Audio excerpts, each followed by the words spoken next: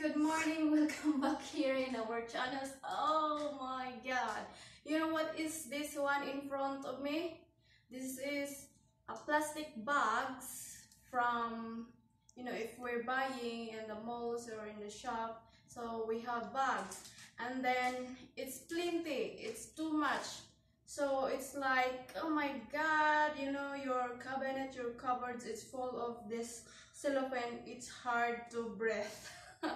So guys, I'm gonna show you or what is the technique to make this one like reduce or so it looks tidy. So okay, so we start doing it like that.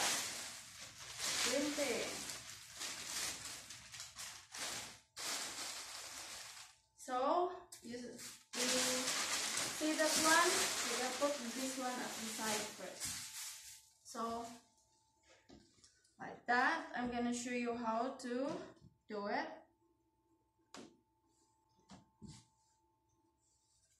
So our cabinet or cupboard is tidy.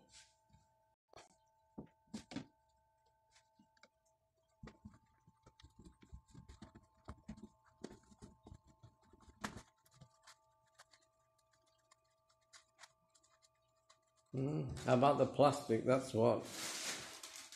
Even they're trying to reduce the plastic, they keep coming, these bags.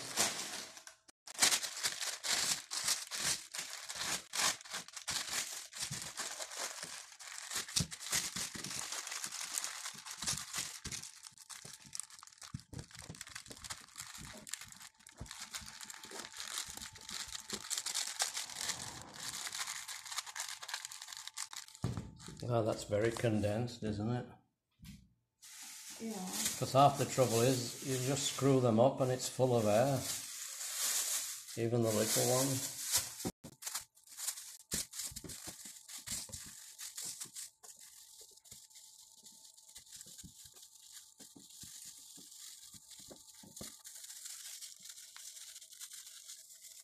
So look at the difference.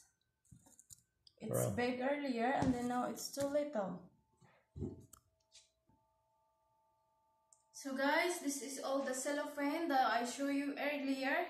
So it's massive, but now we done folding it. It's just look like that. We can even put in a little cellophane now. And then it's Yeah, because some of those bags are quite big. The green one. Yeah, it can go in a little. I think that's the bag it came in. It can go to a little one bag now, not a big one before. So it's just like that. So if you compare earlier and this now, it's look better and tidy. Fold that bag a little bit so that you can see it's, yeah, only a little bit of that bag is full. Yeah, condensed right down. Okay guys, thank you for watching. I hope that I give you an idea for your problem about the cellophane bags in your home. Bye bye. Have a nice day. Don't forget to subscribe and hit the like buttons.